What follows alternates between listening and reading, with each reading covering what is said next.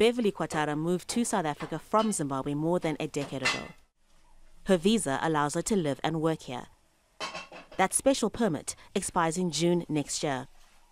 She fears being deported to Zimbabwe, a country with few jobs and record high inflation. She's also worried about her 14-year-old son.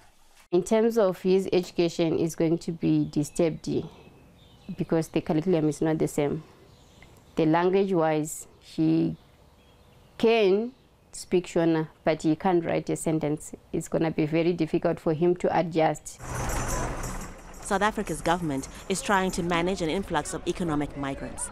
For decades, Africa's most industrialized economy has been a magnet for people seeking better economic opportunities from across the continent and other parts of the world. We know that people are flocking to South Africa for healthcare in particular because it may not be the best in the world, but it's certainly better than what they're getting now. So we are just saying that we are not anti-anyone. It is not an anti-African agenda. It's not an anti-Asian agenda. It's an agenda of saying, let's prioritize our people. Around a third of South Africans are jobless. It's causing resentment among some locals who see foreigners as competition for scarce jobs and public services. But not everyone agrees with that view. I think the blame there is far more reasonably laid at the foot of the government itself, for not maintaining, for not investing in that infrastructure. And I think it is quite a worrying development in our politics that foreign nationals are so easily scapegoated now for government's failures.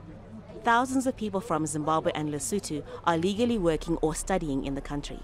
But with special permits being terminated, foreigners now have to prove they have critical skills needed in South Africa. As the country prepares for the 2024 general elections, the presence of undocumented foreign nationals is a divisive issue. Some analysts here say politicians are using this to gain support from frustrated South Africans angry at the high cost of living and rising unemployment. It's putting more pressure on the ANC-led government as calls to ensure jobs and business opportunities go to South Africans first, seemingly growing louder. Haru, Mutasa, Al Jazeera, Johannesburg.